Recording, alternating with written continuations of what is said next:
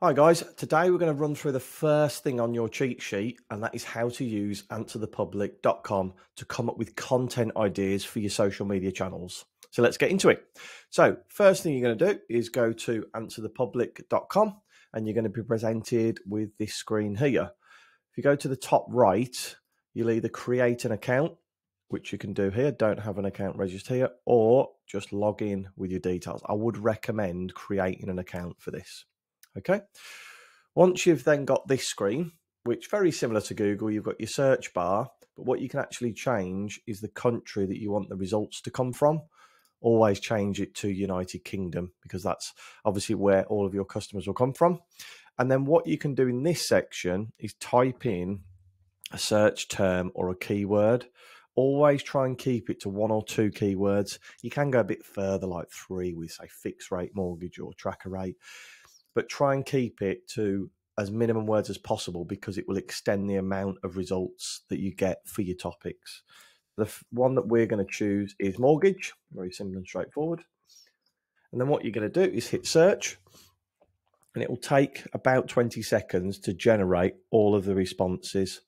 Now, what answerthepublic.com does is it takes search terms that people are actually searching on Google. So you know that these are questions that people want answers to, so they'll make great content ideas for your social media channels. So you can view it in 2 different views. You've got the first one, which is called visualization, and you can see here that it will answer questions in what, when, how, are, can, where, which, who. These are all questions that people are asking in Google.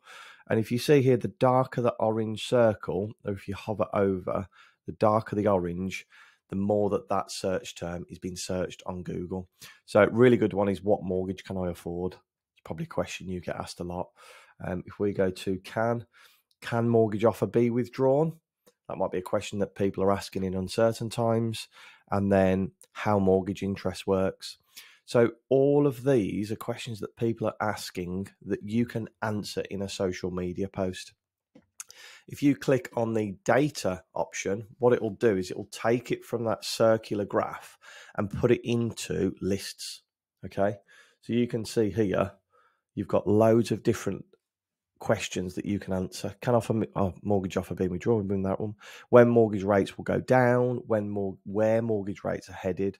These are all fantastic bits of content that you can create for your social media channels.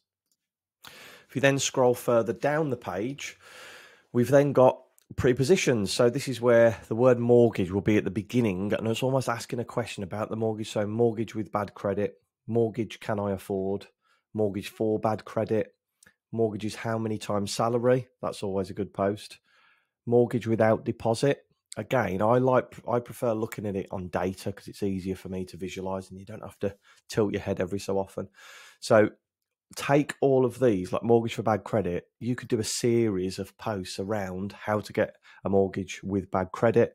Those type of things are going to be invaluable for you. So really good bits of content. Take these, make a list of them, copy and paste them, put them into an Excel spreadsheet and create social media posts using answerthepublic.com.